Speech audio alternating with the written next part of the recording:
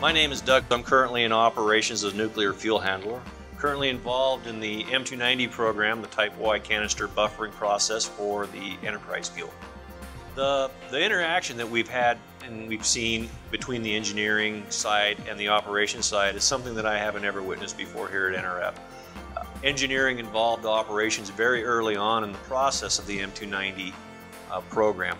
We got involved in helping develop the equipment and the procedures, and they brought in the lifting and handling personnel, the riggers, the crane operators, the nuclear fuel handlers, and it was this interaction that I think helped develop the program and the success that we are today.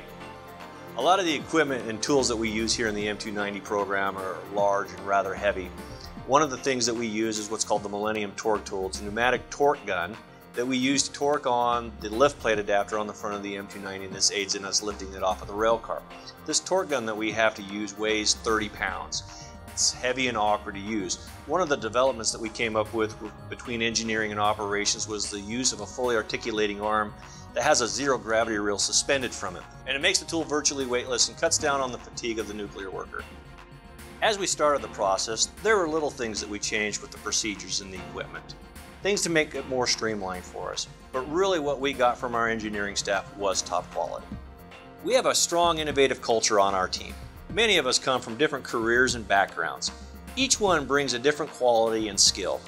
This was used in the startup process to create the highly productive program that we are today.